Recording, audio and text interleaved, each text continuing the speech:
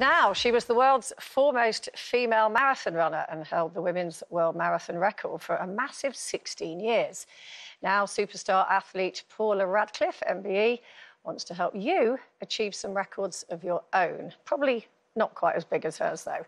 Please welcome Paula Radcliffe.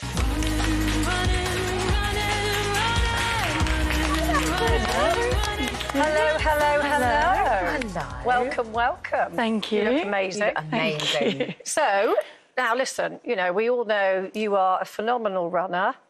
I know that you have this campaign going with Flora where you want to get the rest of us moving. Realistically, how are you going to do that? Because we're not going to be you, are we? No, is this going to happen? We're already doing it, to be honest. I mean, we've been carrying out this research this is the third year, and Flora commissioned the research on their annual Active Towns report. And each year, the average time spent active per day in each of the towns has gone up, and the average overall has gone up, which has been really encouraging because we expected it to drop So after lockdown. what's been the reason for that, do you think? I think during lockdown, people valued the fact that they had me time, that they had quality time, and they had changes that they made, maybe forced on them in the beginning, but they actually felt better about. And then as we've gradually gone back to normal, they fought to hold on to that time. So it has become harder. People say that now, this year, in the report for the first time, they said that they feel a little bit time-starved because they don't quite have the time they need to put into it. But they still are spending a massive, on average, across the UK, 46 minutes. Wow. So, obviously, you know, we're not all going to run a marathon. I'd eat a marathon. That's one for my, one for my age group.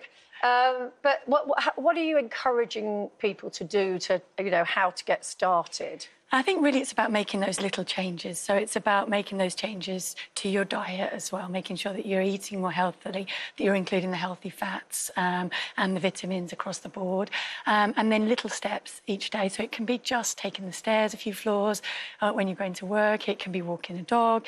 It can be meeting a friend and gradually building up towards a couch to 5K type thing.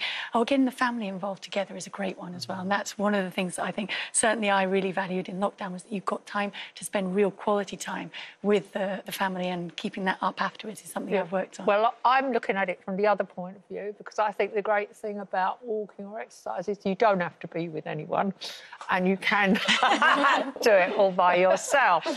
And I've always kept pretty fit, but now I'm in my 70s. I'm concerned that I read, like, in all the newspapers forever on their health, in their health sections, showing how to stay fit in 7 minutes a day, or here's 4 hacks you've got to do to stay fit to build your core. And then I would normally disregard all this, but every now and then you look in the mirror and you think, oh yeah, I've got the roll in the middle, I better. And I do walk, you know, every day and do the minimum.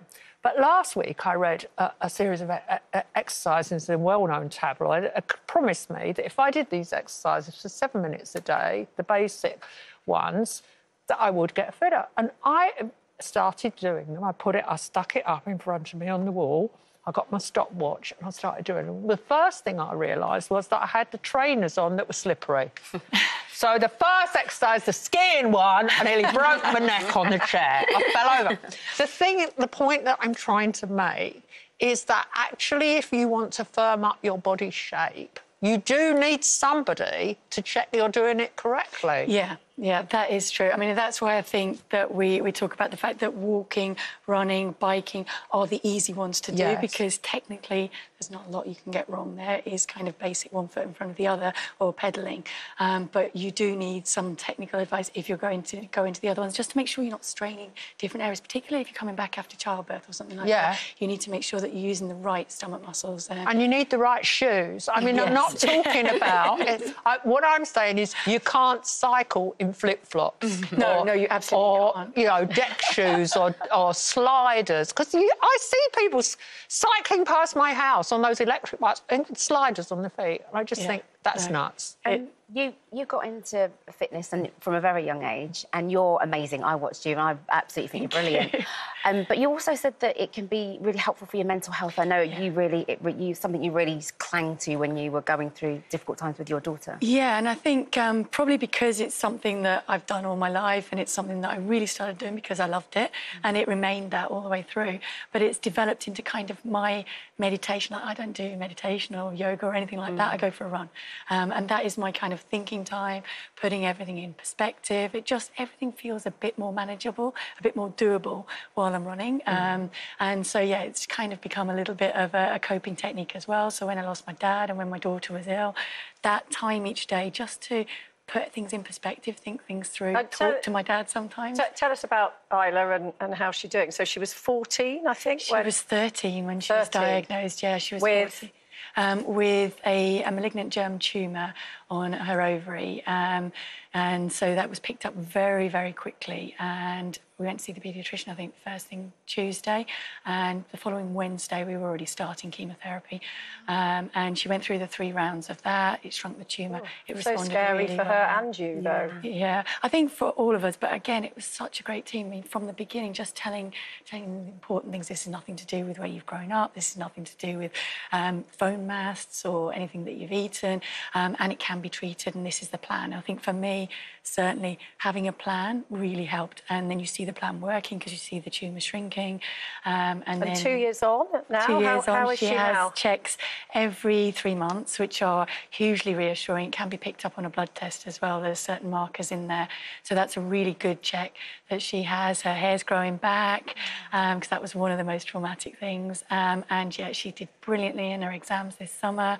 So really proud of her. She's overcome it. Yeah, well done, Excellent Isla. news. And you're living in France? Yes, yeah, we were all the way through. So yeah, we were really lucky. We were very close to one of the top hospitals in Nice, in Longueval Hospital, and they treated it really well all the way through.